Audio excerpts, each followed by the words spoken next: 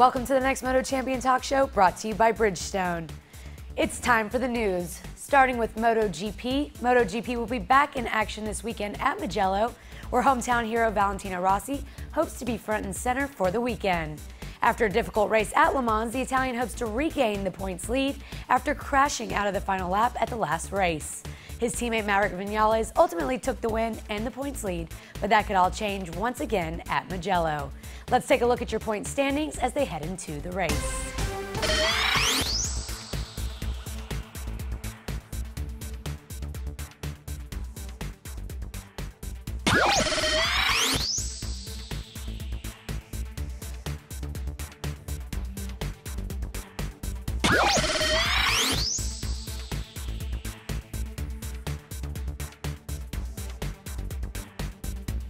On to World Superbike.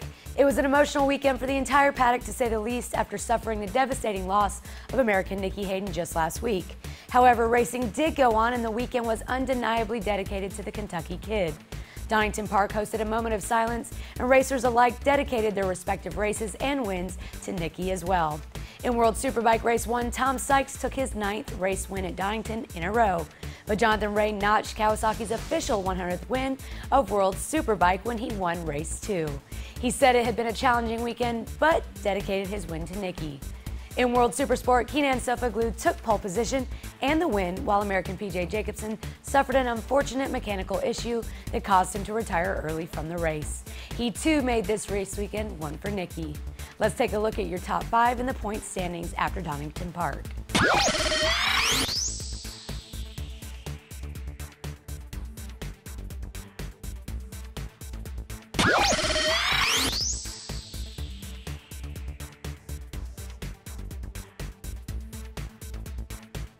Moto America will resume racing this weekend at Road America, and just to refresh your memory, let's take a look at the complete point standings heading into your weekend.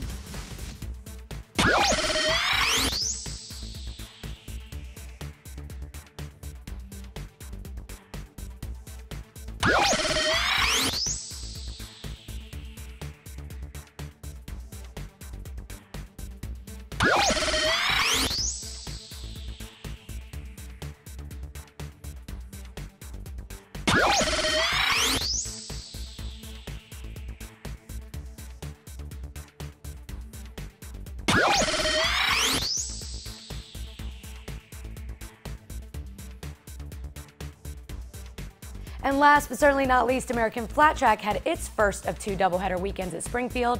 The TT on Saturday ended in victory for Moto America's Hayden Gillum in the singles class, from the fastest lap time in qualifying to winning his heat, dominating his semi, and eventually taking the checkered flag. Hayden went on to take the win and dedicated it to Nicky and his late brother Ethan, saying, "Team 95, this one is for my little brother, and it's for Nicky too. This is for the team." Congratulations, Hayden. Jesse Janisch went on to take second, while Kolby Carlile, aka Flying Tomato, took third and the singles points lead. So for this week's show, we have your AFT singles points leader, Kolby, on to talk about leading the points for the first time in his career. In the twins class, Brian Smith pulled off his 3rd successive mile victory aboard his #1 Indian motorcycle. The victory was the defending Grand National Champion's 4th race win in a row overall, making him just the 5th rider in the series history to accomplish that. Congrats, Brian. So let's take a look at your AFT points standings.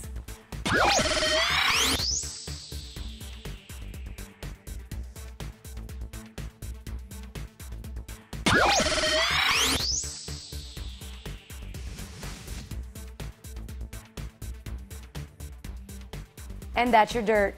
We don't have a product spotlight for you this week because here at NMC we wanted to take this week to honor Nicky Hayden. We all no doubt suffered a tremendous loss this past week, all in our own way. For me personally, Nicky has been a friend for most of my racing career, along with the entire family and extended Owensboro crew. I've been honored, privileged enough to have a host of memories with them all, and for that I'm forever grateful. Here at Next Moto Champion, we were lucky enough to have Nicky's support personally and professionally, and John Boucher has a little something to share with you about his professional and personal experience with Nicky. But first, a quick commercial break.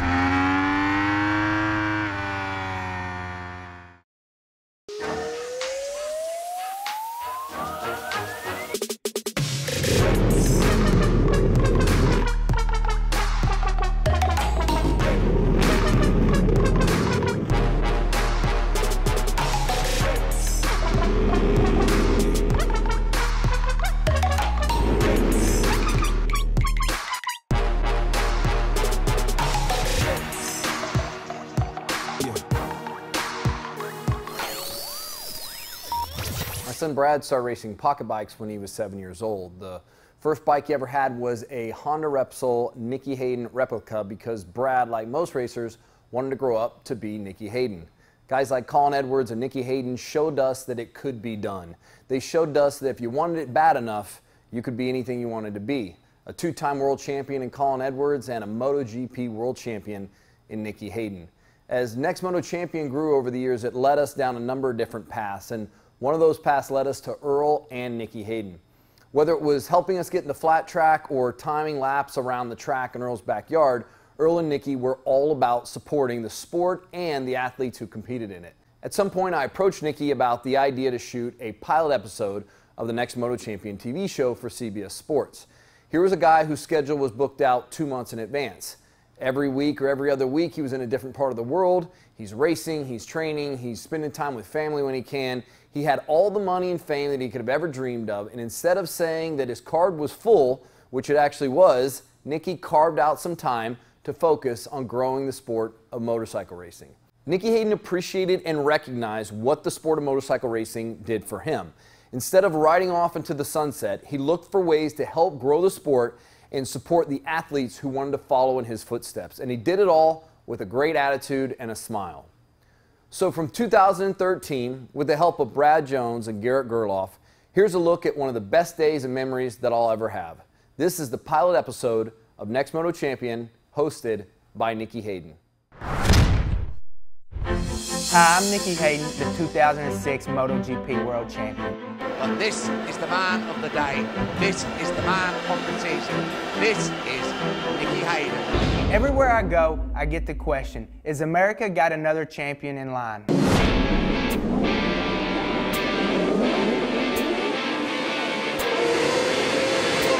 We're about to set out on the new show to find America's next Moto champion. We're going to go deeper than just following these guys around the track. We're really going to get to know them inside and out and find out what they're really like away from the races. Garrett, you ever had to try to catch a horse? I think this one's ready for the Derby. It's what makes champions right here. Yeah? Garrett wasn't much help with the horse. Oh, sorry. I don't do that. That's not me.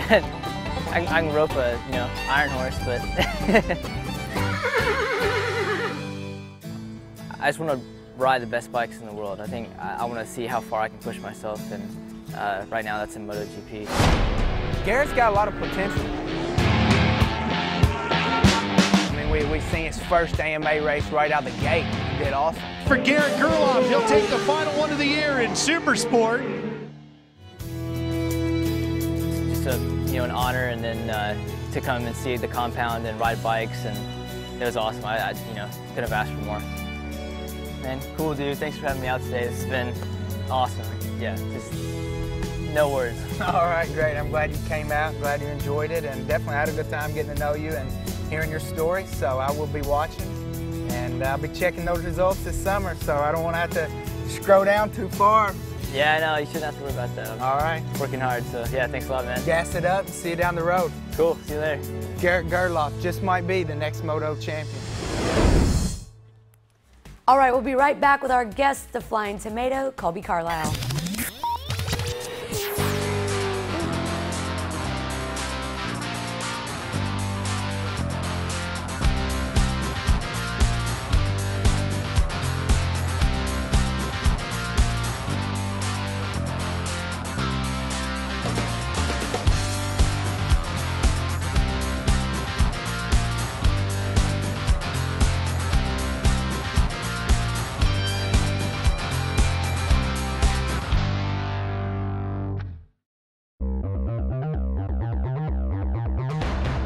Woodcraft-CFM.com is your made-in-the-USA aftermarket parts specialist when it comes to rear sets, clip-ons, sliders, engine covers, and more. Woodcraft is the exclusive distributor of brands like Armor Bodies, Cycle Mount, and new for 2016, Hindle Exhaust, a combination of power, quality, and value that you won't find anywhere else. Find them all at woodcraft-CFM.com. And we're back, and this interview is brought to you by TAW Performance. He's finished consistently in the top 5 and no worse than 7th this season, including a 3rd-place finish this past weekend at the Springfield TT. Thanks to his consistency, he's taken over the points lead in American Flat Track singles class for the first time in his career. And for the first time, we'd like to welcome to the talk show the number 36, the Flying Tomato, Kolby Carlile. Kolby, welcome to the show.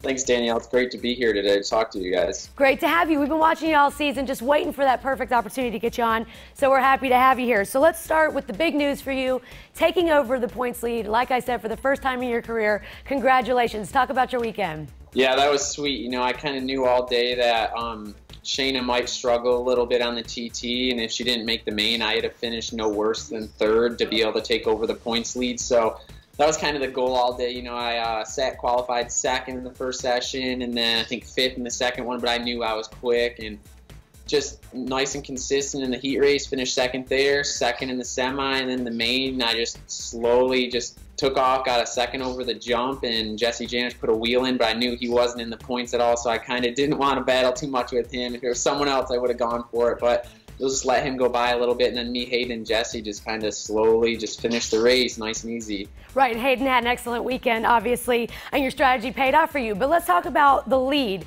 It's narrow, to say the least. It's 1 point over Shayna at this point. So how do you plan to keep the lead moving forward, going into a race weekend that you know nothing about? Yeah, the things have been going a little bit not quite what I wanted at Arizona and Sacramento. You know, we finished top 5, which was good, but we learned a lot there about me, my bike, and the team, and we've both used that now. And going into the Red Mile, we're changing strategies a little bit, which is definitely going to help me, and it's going to help the team a little bit be more prepared for the weekend. We've got a good plan going into the Red Mile, and I feel really good. I got the point lead by 1, and I don't think they're going to run away with it this time. I'm sticking in that lead draft. So can you elaborate a little bit on the plan without giving away too much detail? No, I don't want to talk about it too much, but, you know, coming in with the new team, they kind of always did one thing, and I always kind of did another thing. It's just my riding style. So we decided, you know, we're going to go with what I like and what I feel comfortable with compared to at Sacramento. We were doing something I was trying to learn, and that was kind of my mind wasn't quite where it needed to be during the race. I was trying to focus on what I was trying to learn, and this weekend we're going with what I know. Well, and that's an understandable hindrance when you're trying to apply something in a race weekend. So you just mentioned your new team and your new sponsor. You've been waiting 3 rounds to thank them. So let's talk about that. That's obviously a big deal for your season, and there was a turning point back in April where you joined a new team. So talk about the new deal. Yeah, you know, I've kind of been trying to talk to Craig and the team for a few years, just get my foot in the door. And after Charlotte, we kind of called each other, and it worked out, and they wanted to jump on board. They believed in me, and they believed I could bring home some race wins and possibly the championship at the end of the year, and that's what I knew. That's what I knew I had to do. You know, there's a lot of pressure joining with that team. They've won championships for, I think, the past 3 years or something. I don't know, too many. But so I joined in. I knew I could handle the pressure, so I believed in myself, and I went for it. You know, the team's great. They've got so much knowledge, and they're just 100% committed to being successful with me and everything, and that means a lot to me. They come to every race, and they work super hard. They know what they're doing, and I'm working super hard, so it's a good mesh together with the two of us. Well, they obviously believe in you, and you said at one point when you announced the news of being with the new team that this was the part of the program that you needed. What part of the program was that? The knowledge, really. You know, those guys are just smart. I physically and everything, I've got that side down with Team 95. You know, we train a lot in Kentucky here, but they've got the great bikes and they've got knowledge. You know, my dad, he didn't grow up racing. You know, we kind of just jumped into it, the two of us. So kind of I knew what to do, and I told him what to do. And that wasn't, you know, you kind of need someone else to be able to say, hey, we're doing this to the bike. I see what it's doing. We're going to change that. And that's what the team does. You know, they've got the knowledge, and they see what's going on, and they just do it. And that's what I love. I like that a lot. Well, you've had Ryan Wells in your corner, so that had to be helpful up to this point. Yeah, you know, Ryan, he's one of my best friends, and he rode for the team last year, so I can kind of always go to him and talk to him and see what he thinks I should do and what they should do. And that works well. And I got a lot of other people in my corner too that I watch on Fans Choice Weekly. You know, JD, he kind of texts me here and there and says, hey, try this, or hey, try that, and that helps too. Wow, that's some great insight then. You've got it coming from all different angles. So talk about the confidence boost. You sound so happy right now. Sound like you've got some confidence under your belt. So talk about the confidence boost you do have at this point, being a little ahead in the points by one, but you are in the lead of the points at this point, and you just sound like you feel really good and assured of your team and your setup. Yeah, I mean, as soon as I jumped on board with them, I didn't really have to worry about a whole lot because I knew I had the fitness there. I've been working so hard all winter, and I'm confident with that, and my riding's really good. And just now I don't have to worry about the bike so much, so that helps a lot. But I just, all day, all week, I work so hard to be where I am right now. And I'm just, yeah, it pays off. It feels good. You know, I've been working so hard all winter, all my whole racing career really, to be where I'm at now. You know, I can just kind of keep doing what I'm doing, just nice and smooth, and I'm getting good finishes in the points lead, and it's awesome. I'm just real happy. You look really happy. It shows. You mentioned on the podium that without Team 95 training, or the training you've been doing with Team 95 rather, you wouldn't be here. So elaborate on that. What kind of training have you been doing with who? Give the fans a little idea. Yeah, you know, I've been in Kentucky for a few years now, kind of living here at the Gillum house with JD, Beach, Hayden Gillum, and a few others time to time. You know, every day me and JD are going on the bicycles, running, working out, doing something, and that helps me a lot. You know, he's very obviously talented in road racing and dirt track, and he's got a great mentality for just being consistent with working out every day and training hard. It works for him, and I just kind of follow along, and it helps me out. Like Saturday, you know, I'm guessing a lot of those kids were getting pretty tired at the end of the race, but I was just plugging along up front.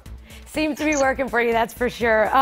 So talk about, we know obviously everybody's still grieving the loss of Nicky Hayden, but you were fortunate enough, and one of the very few who was fortunate enough for that matter, to spend time with him and be able to train with him. Can you talk about that to any extent for us?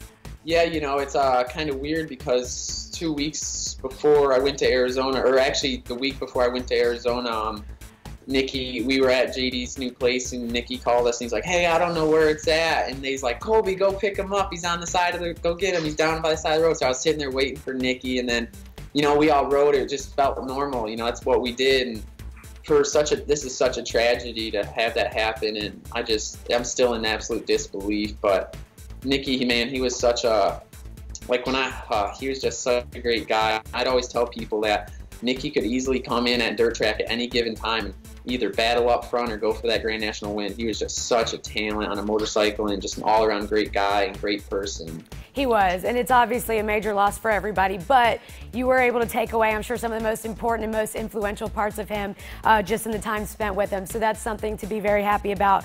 But we did want to get you on, Kolby. Like I said, we've been waiting all season to get you on, waiting for the perfect moment. And I think leading the points lead is that perfect opportunity to have you on. So we wanted to get you on, congratulate you, and wish you luck for the rest of your season, especially going into this weekend coming up. And like I said, this Red Mile is new for everybody. Is there anything at all that you do know about this track or know to expect here? No clue. I've heard 180 both ways. People are like, oh, it's hard pack, and some people are like, no, it's going to be loose, and I don't know. I'm just going to show up Friday, kind of take a peek at it real quick, and then we'll go from there. But I'm not worried. I'm so confident right now. I feel so good. We rode yesterday, and I was just plugging along lap after lap, and I felt amazing. So I'm just going to roll with it. There you go. That sounds like a good plan, Kolby. I got one last question for you, super serious. It's obvious why people call you Flying Tomato, but did you give yourself that name, or was there somebody in particular that gave it to you? No, it was a well-beveraged fan in the stands that yelled it out one day after I won my first pro race, so it stuck. It's very fitting, to say the least, for obvious reasons. The red, and you're flying. Right now, you're on top of the points, Kolby. We want to wish you the best luck for the rest of the season. We'll be watching you on Fans Choice this weekend. Thank you guys for having me on today. It means a lot. Absolutely. We look forward to covering you the rest of the season. It's Kolby Carlile. Follow him on Instagram, The Flying Tomato. And we'll be right back after this commercial break. Thanks, Kolby. Thank you, guys. When only the highest level of quality and performance will do, it's TAW Performance. As the exclusive North American distributor for brands such as Brembo, Litec, and Marchesini, TAW Performance is globally trusted as the source for premium motorcycle parts. Capit tire warmers for roto brake pads and Scorpion exhausts are reserved for motorcycle riders who want the best and will never settle for inferior products. These riders choose the trusted brands used in MotoGP, World Superbike, and Moto America. These exotic performance parts are now available on TAWperformance.com.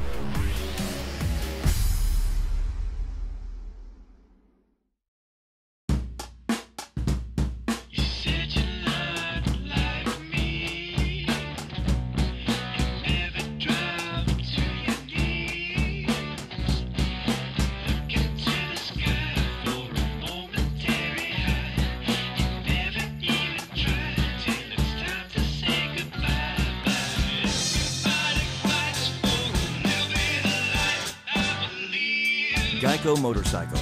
Great rates for great rides. Thanks so much for tuning in, and thanks to our guest Kolby Carlile for calling in, and congrats on taking the points lead. We'll have more for you all season, including your favorite racers, fast products, Moto America, and American Flat Track coverage. Don't forget to join the over 10,000 others and follow us on Facebook, Instagram, and Twitter, or subscribe to our YouTube channel. Join our newsletter and get this show and more straight to your inbox each Saturday. We look forward to a great season with you, and for the future of motorcycle racing, it's here at Next Moto Champion.